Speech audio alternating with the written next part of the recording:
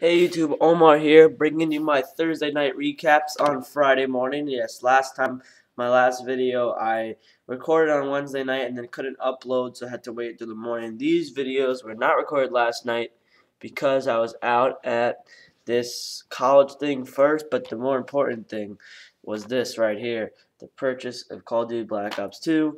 But anyway, let's get right into it. I'm going to start with the good news first, and that's the Huskies and their 34-15 win they had over Utah on Saturday. It was over when Bishop Sankey ran in for a 4-yard run in the fourth quarter with 3:58 to go to make it 34-15. It was also consolation over when Tyler Wilson decided to not show up passing-wise for Utah. 8 of 23 for 55 yards, no touchdown, 1 pick. That's not going to get it done. If you look at the team stats, you can pretty much see just from looking at this that the Huskies won, even if you didn't know the score. Outrushed Utah 160 to 133, outpassed them 277 to 55, outgained them in total yards 437 to 188. 9 first downs for Utah as opposed to 22 for the Huskies. 36 minutes and 40 seconds of possession for the Huskies. 23 minutes and 20 seconds of possession for Utah. 2 turnovers. Washington 1, Utah 2. I mean, you can just see that the Huskies won this game.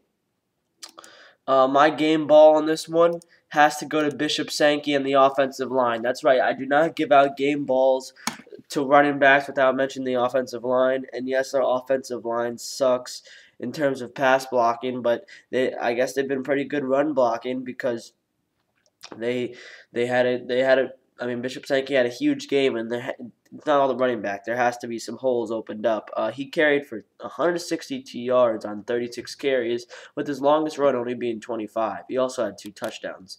In other notes, Keith Price played probably his best game yet this season. 24 of 33 for 277 yards, 2 touchdowns, no pick. And Safarian Jenkins caught a lot of those passes.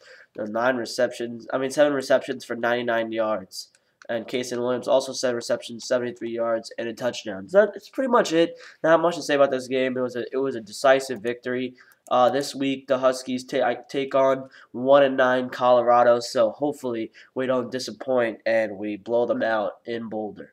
So I will see you guys a little bit later this morning for my Giants recap, which won't be as good, unfortunately.